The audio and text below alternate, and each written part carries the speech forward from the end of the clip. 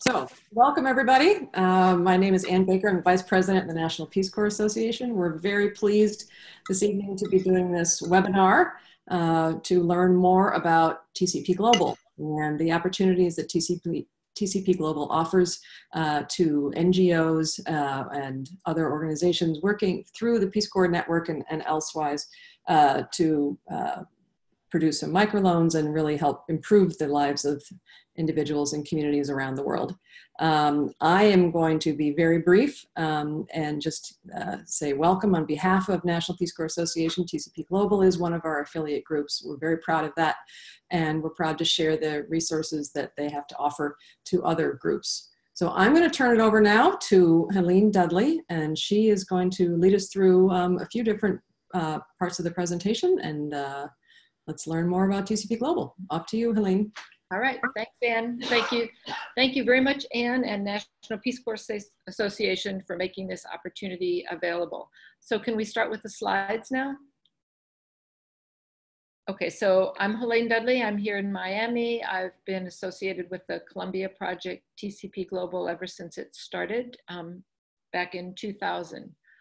Are the slides showing? There we go.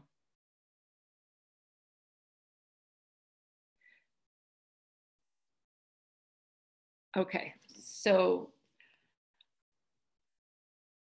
TCP Global started approximately 20 years ago in Colombia as the Colombia Project to build zero overhead sustainable microloan programs. And now we're available to help any RPCV or RPCV group to build loan programs anywhere in the developing world. What we do is extremely simple, but it took us 7 years to figure it out. Then we tested it for 7 years in Colombia, and then we went global in 2015. We started working in Niger, Guatemala, and Peru, and now we're in 6 countries.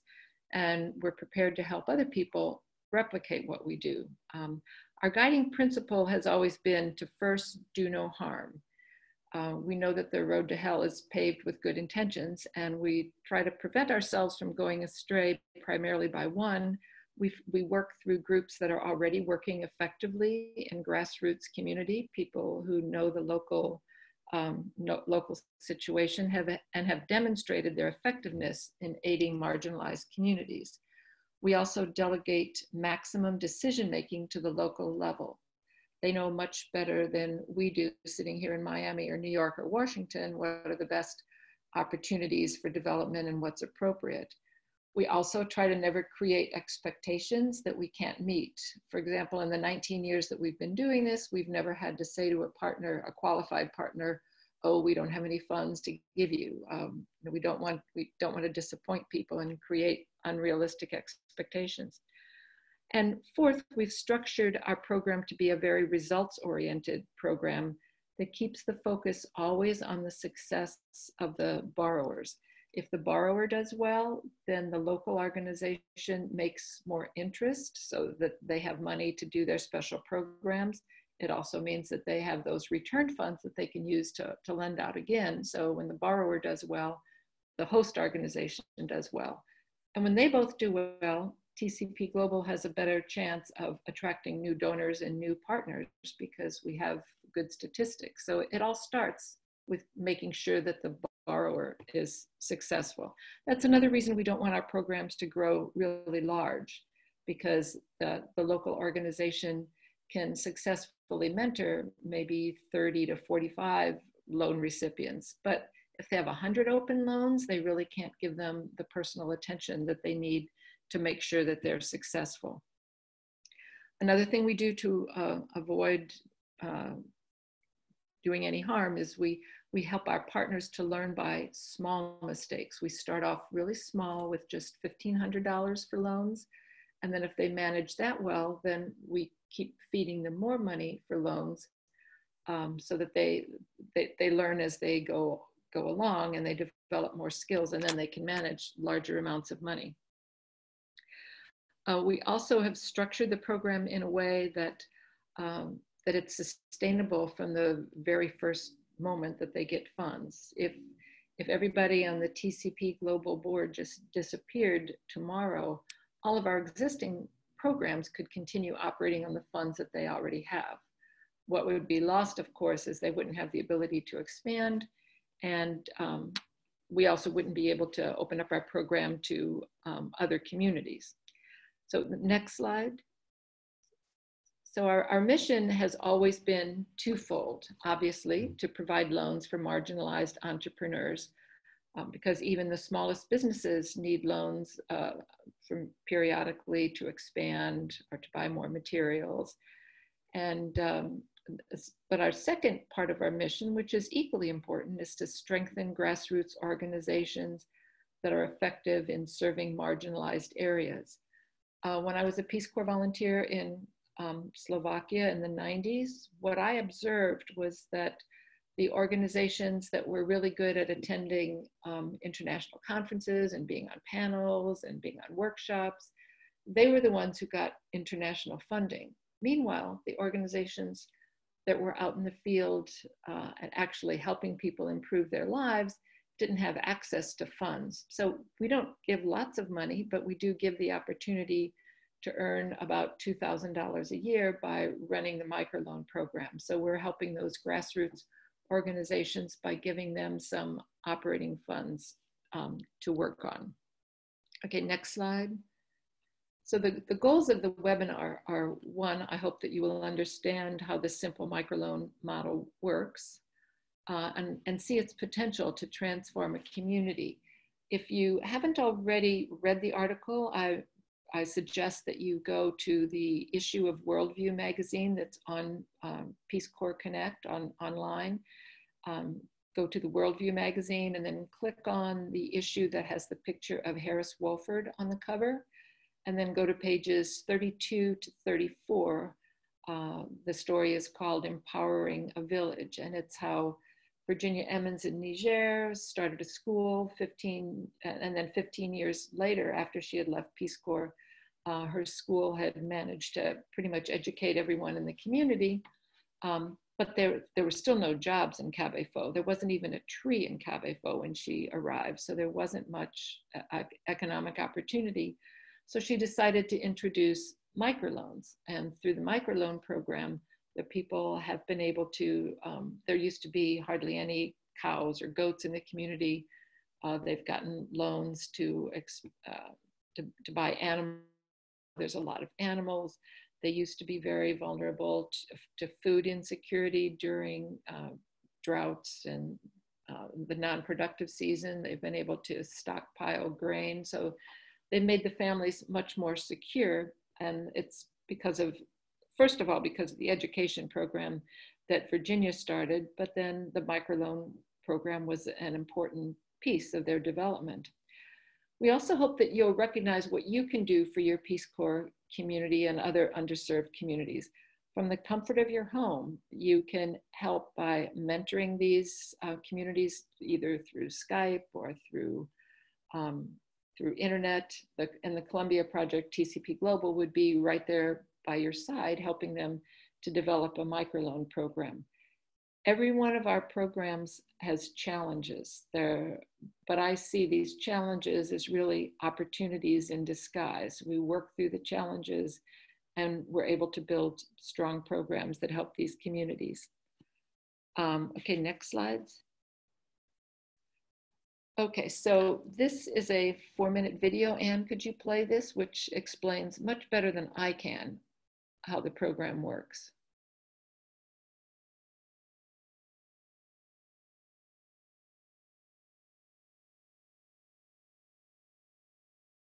We have this video is also available in Spanish. It's also available on YouTube as TCP Global. Is this Sorry coming about that. It seemed that you were let me start it over again. Let me start the video again. It looked like you were talking over it. So let me start it again. Okay. Wait a minute, let's see. Okay, here we go.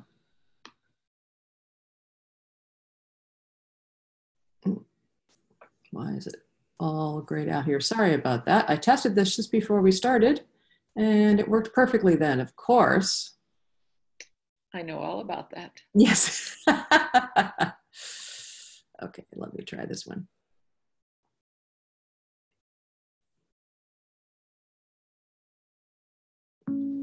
Hi, I'm John, and I'd like to tell you about TCP Global and the kind of work that we do. So what is TCP Global? We're a team of consultants based in the US, and we help finance microloan programs all around the world. By enabling NGOs to create their own microloan programs, we both support marginalized entrepreneurs and help create revenue streams for those nonprofits.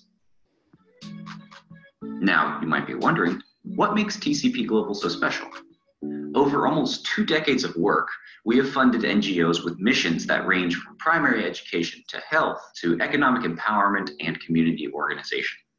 In this way, we make our services available to a wide variety of NGOs. After all, our objective is to support NGOs' missions, not to change them. With TCP Global, the bottom line is pretty simple.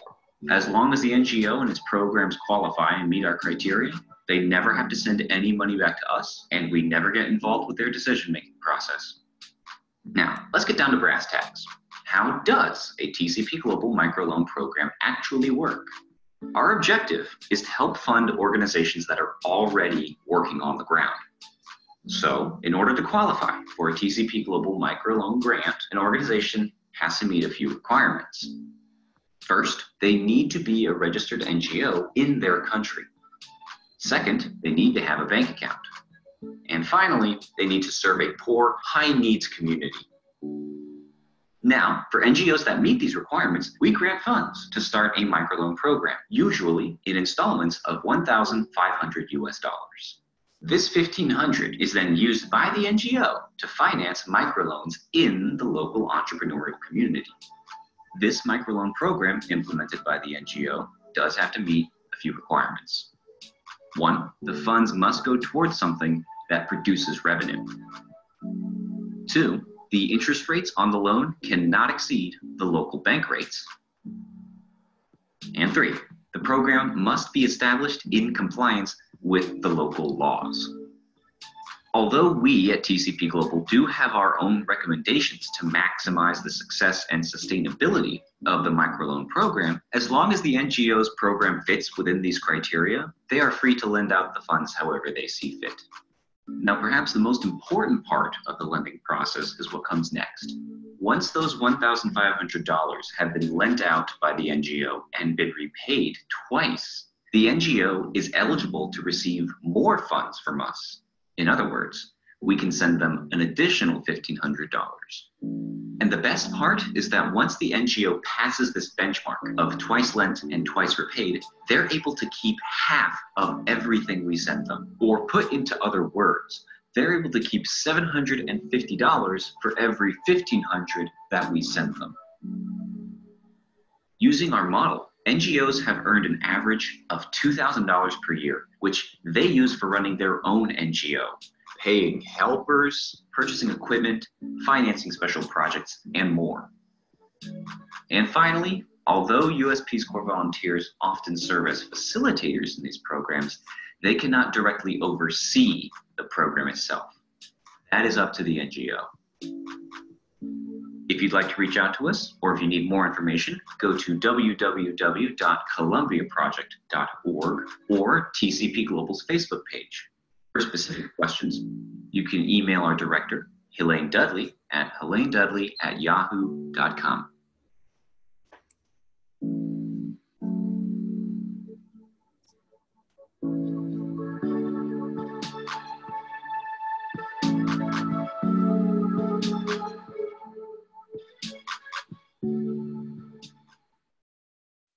Okay, thank you, Anne. I'm John, and I'd like to tell you about TCP Global and the kind of work that we do. John. What is TCP Global? We're a team of consultants based in the... There we go. Okay. Okay, back to the slideshow. Yes. John was a Peace Corps volunteer in the Ukraine who did this for us. We've gotten help from many Peace Corps volunteers. Okay, so the next slide. Okay, so although TCP Global is small, it addresses a gap in microloan coverage. Since we work with grassroots organizations already working effectively in a community, they know the borrowers and are therefore better able to determine which individuals and businesses have a realistic chance of success.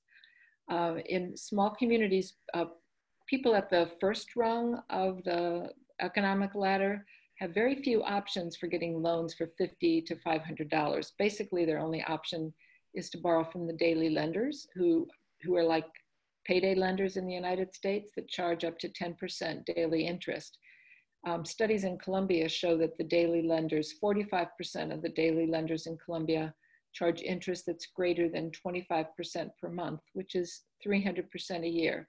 It's pretty much impossible to get ahead as a small businessman if you have to pay that amount of interest. And even if you could access a microfinance institution, most of them find that the $50 to $500 loans are just too costly to administer, so that they just aren't available. I went to a microcredit summit in Colombia about 10 or 12 years ago, and they had a chart that showed how much it costs to administer microloans of different sizes. A microloan could be $50,000 in some areas. And for a $50,000 loan, it might cost 5 or 10% of the value of the loan to cover the administrative cost. But when you get down to the $50, $150 loan, it can be 150 times the value of the loan is what it costs to administer. So loans just are not made available. In addition, most lenders require collateral or credit history, which people at the very lowest rung simply do not have. And thirdly, most international programs focus on population centers. And that's not really a criticism. It makes total sense from their point of view. If they only have X number of administrative staff hours, it makes perfect sense for them to devote those administrative staff hours where they can reach the most people, which tends to be in a population center rather than some small village that they have to travel 2 or 3 hours to meet. But our program, on the other hand, works best in those small communities because we look for organizations that are already working on the ground. Okay, next slide. So our loans require no collateral. And it's not really a problem because since we work with a nonprofit that's already working in the community, they know the people. So they're in a very good position to identify who's really serious and who has a good chance of success. And we also give loans in the $15 to $1,500 range. We've given loans for $1,500, but they're very rare. On average, our loans in, I think, Senegal average about $57. In Niger, they're around $100. In Peru, $600. In Colombia, in the $200 range. And these kinds of loans just simply aren't available for most organizations. And if you're starting on the bottom rung, it's safer, it's more sustainable to start off with a small amount of manageable money. If people get a loan that's larger than what they really need, there's the tendency to spend it on things that they don't really need, and that makes it harder to repay their loans, harder to be successful. So in our program, you can come back for 3, 5, 10 loans, but we want them to be small and incremental. One of the requirements, as it mentioned in the video, is that the interest rate cannot exceed the bank rate. But when we identify the bank rate, it's not just their stated interest rate, it also includes all the fees. In Colombia, microfinance organization analysis has concluded that their effective interest rate in Colombia approaches 40% by the time you add in all the fees. We want our partners to charge less than that, but very close to that, so that when we do create the pathway to qualify for bank loans, there's not a big increase from the interest rate they pay us to what they're going to have to pay in the formal economy. We do want our graduates from the microloan program to be able to enter the formal economy and qualify for real bank loans. This is the first ladder on the rung out of poverty, and we want them to enter the normal economy.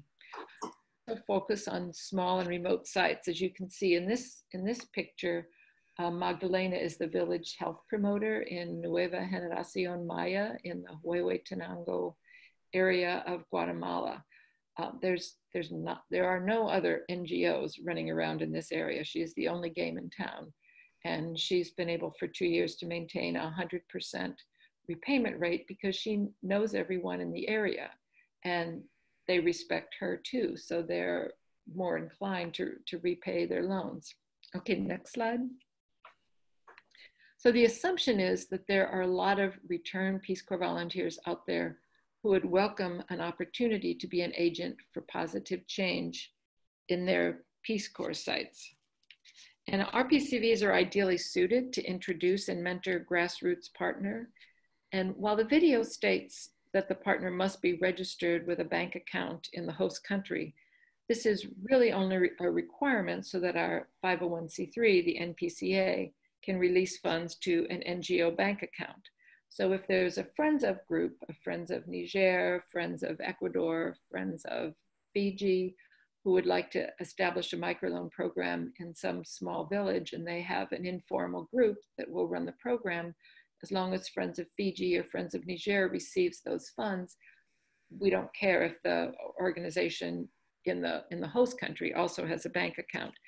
So if any RPCVs are interested in setting up a microloan program, but they see some obstacles, we're happy to work with you to figure out if there's a way that we can overcome those obstacles.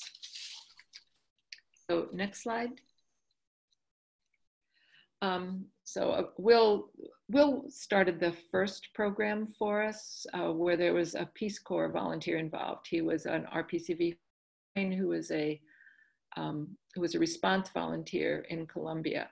It took him over 9 months to get the program set up, and he had actually left the country by the time the loan program got established.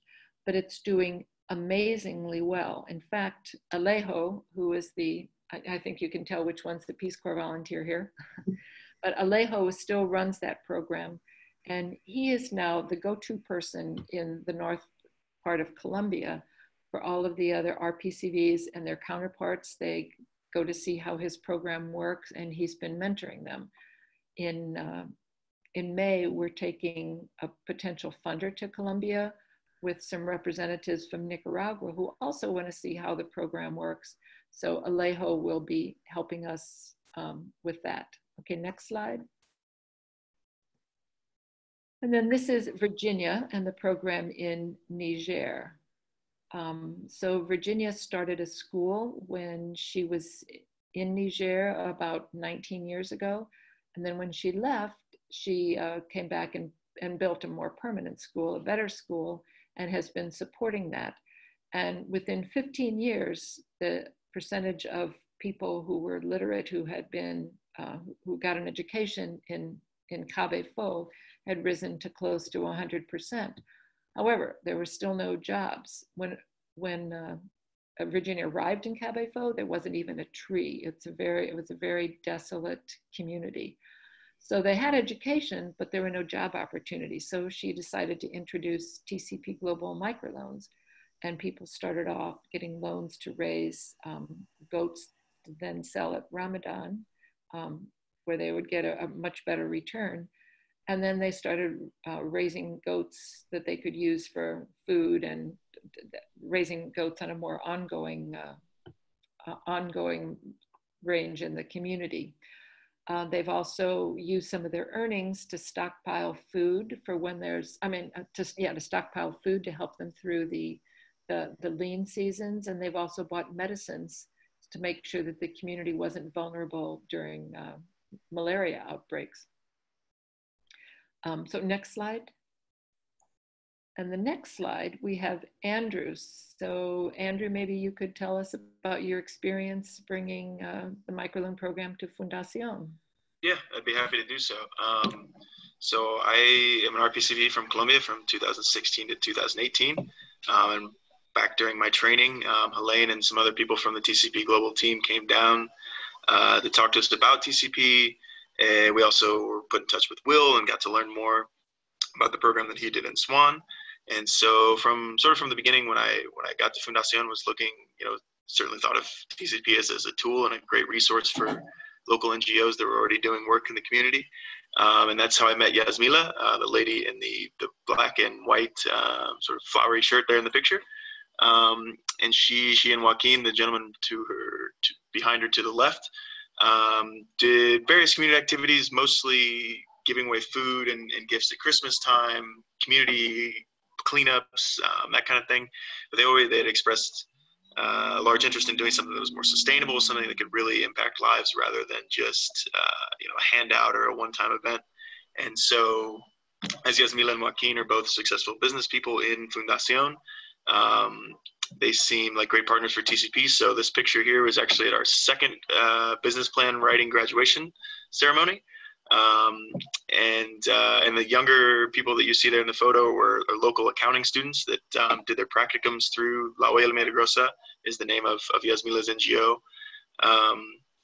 So yeah, through when bridged La Huella with TCP, and eventually once the money came in and we had some people that had graduated the course, they took on small loans. Just about all these people, as Helene had talked about earlier, were using the infamous pagadiarios, or basically loan sharks. And everybody, for instance, the people in this picture, two of them run their own small tiendas, like little tiny corner stores. One lady makes cookies and also raises some chickens in her backyard. Another raises goats on nearby, just outside of Fundación. And so, but there's been a lot of challenges. There were a lot of challenges while I was there. There continue to be. But I continue to stay in touch with the volunteer who's currently there, as well as Yasmila herself, Yasmila and Joaquin. Because at first, I think getting in the, when you go from an illegal activity or, from a loan that is illegal and, is backed by criminal activity to somebody that's, running a charity, I think like developing the mindset of repayment is tough, but they continue to work hard to make the program work. The program's grown quite a bit, and now there's a solid base of people that really have grown their businesses. Helene visited, that was in December of 2017. December of 2017 when Helene came down, and really she got to meet people like Angela. Angela's not pictured here, but she's probably one of the biggest success stories, who was selling empanadas, like a typical Colombian fried fast food outside the front of her house, to now when I was leaving, and it's continued to grow. When I was leaving, she was in the process of constructing a full-scale restaurant, took out a bigger loan after having repaid back two, and now is running a full-scale restaurant alongside her house rather than just in the living room of her house. So there's definitely, like I said, there's challenges as there are in these rural and generally lower income communities, but I think overall I saw the impact of microloans firsthand, and have been proud to be a part of TCP since closing my service. And yeah, so I think overall, and I believe Helene, you'll be going back in May to visit again. So it's a growing program, and something that I would recommend to any other RPCVs or any other PCVs currently on the ground, or RPCVs that are still involved with their communities. And Andrew continues to work with us on the TCP Global Board, helps us to troubleshoot. One thing Andrew mentioned was that Yasmila and Joaquin were already working in the community doing helpful work. So that's how we choose our partners. We want somebody who's already shown that this is not a job for them. They're not exploiting the community, that these are people whose mission in life is to help others to get ahead. And our outstanding partners are the key to our success. The Colombia Project is built on trust. We find people who are really doing good work, and then we trust them to continue operating in that way. And so far it's worked out well. Project funds are in essence a grant to a community organization to set up a loan program. Once the money enters a community, it never comes back out again. That money stays in the community, either being circulated as loan funds or it's earnings for the nonprofit, and they use those earnings for other programs that benefit the community. Okay, next slide. So while there are thousands of microfinance institutions around the world, the Colombia Project, TCP Global, differs in several important aspects. Most of those organizations have administrative overhead that they need to cover. We, on the other hand, build sustainable programs that don't need any outside assistance. They don't need money for salaries or rent or internet, because whatever they're doing in the community, those expenses are already covered. So as soon as we send microloan funds into the community, those microloan funds are available to be recycled. And so therefore the program is already sustainable from whenever the first funds enter the community. So we have zero overhead because the salaries and rent are already covered. And that makes it possible for us to work well in small and remote communities. The other advantage of working in small and remote communities is that everybody knows everyone. So the people who are running the loan program, they know who's a good risk, who has a good small business maybe running in their house that they could expand. And then when those first loan recipients do well, they serve as examples for others in the community. Like I'm sure some of Angela's neighbors in Fundación are taking note that she started off making empanadas and now she's actually building a store. Colombians are especially resourceful. I think all Peace Corps volunteers feel like their country is the best, and I still have that feeling about Colombia. Colombians are very resourceful, and they serve an example to each other. And not only is it the microloan program doesn't just help the entrepreneurs, but it also enriches the community. Like in our really small communities in Guatemala, they're very far from the population center where there are stores, but by setting up small businesses in these little communities, suddenly there's somebody locally who's selling eggs and vegetables, or maybe has an internet cafe, or maybe is selling stationary items from in their house. So there's economic activity that enriches the community even beyond those who are participating directly in the loan program.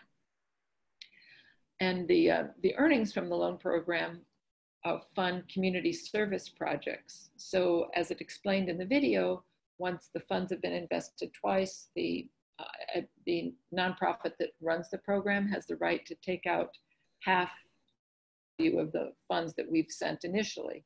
And we thought that they would use that for salaries and computers and things for the NGO. But as it turns out, these partners like Yasmila have a laundry list of things that they want to do to help their community. So for example, in La Victoria, they use the funds to finish a community center. Then they set up a women's sewing cooperative, and that sewing cooperative now generates enough funds from selling what they make in the cooperative that it covers all the utilities for that community center. In Niger, as I mentioned, they use some of their earnings to stockpile malaria medications so that nobody would be vulnerable to malaria during malaria season. They've used, in another community, they set up a fish farm next to a community children's feeding center so that it would provide supplementary fish for the lunch program, and also they would also sell some of the fish and use that to cover the salaries. So our partners are very creative in making a little bit of funds go a very long way. Another thing that helps our program, I think, is that people know that the repayment community. So if they repay their loan, then there's going to be funds available 5 years from now when maybe their kids want to get a loan. There's going to be money in the loan pool next time they need a loan. So they really understand that they're all in this together, and that if they protect this resource, that it's good for everyone in their community. Okay, next slide. So this is what TCP Global offers. First of all, we have the funds for the microloans. We've been lucky. We've been fortunate recently to find 2 new rather significant funders. For us, significant funder is like $10,000, because we typically send maybe $20,000 to $30,000 a year overseas. But in the last 2 years, we funded over 100,000 in loans. And this year we're on track to fund over 150,000 in loans because we keep recycling all the funds that were sent in previous years. So we do have funds available, but if there are friends of groups involved, we would hope that they would reach out to their members and offer them the opportunity to also help us expand our microloan programs. We have the loan tracking software and the forms that people use. We've discovered it should be no surprise that people who are really good at helping poor people get ahead are not necessarily gifted accountants. So they're able to take care of, you know, Mrs. Gomez owes so much money and she's made these payments, but they can't keep track of the big picture, how much money they've gotten altogether, what the delinquency rate is. So we ask them to send us just a very simple report on a monthly basis where they start off with the opening balance, and then as payments come in, they record those and show the changing balance, and then as new loans go out, what the balance is. And with that very simple log that they send us, we're able to extract that information and do all of our management reports that we would, of course, share with any RPCVs or group that wanted to set up a loan program. We also have mentoring materials. We have a book that's organized by different topics, and we're hoping to place that on the NPCA website sometime within the next year, so that whatever issue you're dealing with, you can go see how that topic is covered in our TCP Global materials. We also have case studies that show how we've addressed the various problems that we've encountered. TCP Global is also available to consult by phone and email. And of course, we would want the RPCV who introduced us to that site to be in the loop, because what we learned in Niger very quickly is that the culture in a Muslim community in Africa is really different from a community in Colombia. There's also very big differences between Guatemala and Colombia. So it really helps to have an RPCV who knows the local culture and involved in the mentoring process. As we've mentioned earlier, Alejo is evolving as a kind of a network guru for all the other loan administrators in Colombia. And in May, when we go down there with a funder, our potential funder, they're bringing some people from Nicaragua who will also be consulting with Alejo to see how the program works in Swan. And we'd like to have a really vibrant network of loan administrators, because while the Colombia Project staff is available to help people, it's nothing like hearing it from someone who's actually administered a microloan program. I've always been serving from the United States, but I'm not on the ground like Alejo is. So it's really valuable to be able to talk to people who have actually implemented the program. Okay, next slide.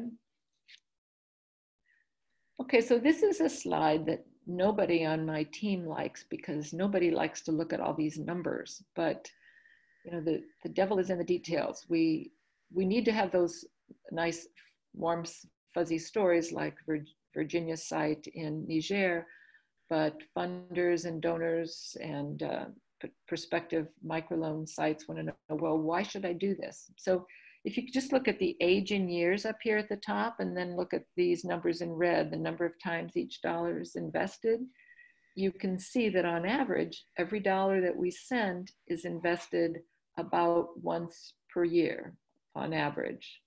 And that's apart from the money that they take out for their special projects. If you go down here towards the bottom, the total partner earnings, you see, for example, that Peru has received $20,000 from us over the last 3.5 years. And they've also earned over $15,000, which they've used for special projects.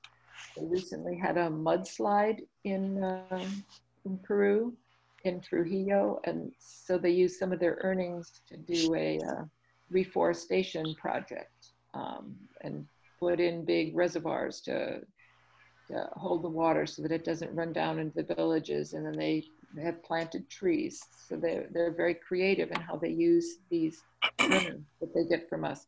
You can also see at the bottom what the average loan size is.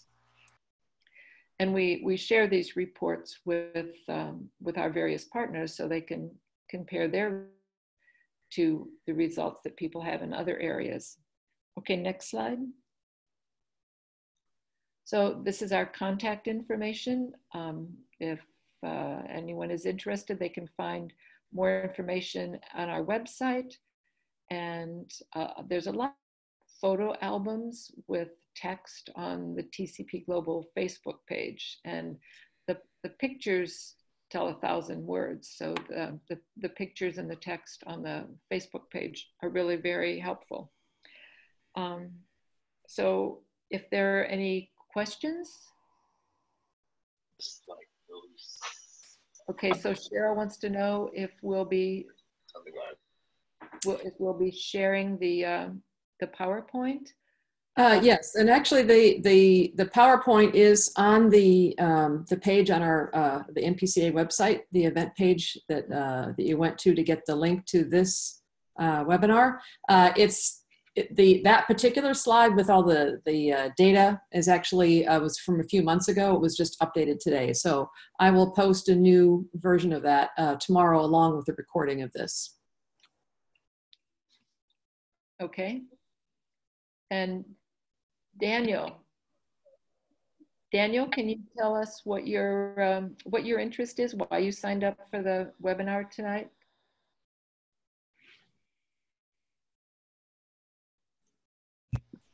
Can you hear me now? Yes. Yes. Yes. Okay, great. I'm the group leader of Friends of Nepal, and I just thought it sounded interesting, maybe something we could get involved in. Okay, Yeah. well, you have my contact information. We're very much interested in getting involved with Friends of groups. There's only so far that our little team can take this, but if we can get Friends of groups in other countries with other language skills and cultures, we think that our model is like the best thing since sliced bread, because Great. It doesn't take much money, and every time I go to Colombia or Guatemala and I see how much they do with so little, it is just really inspiring.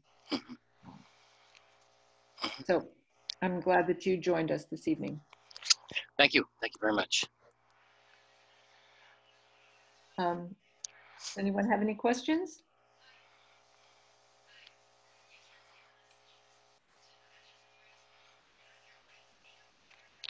Okay, well, thank you all for joining us. Anne?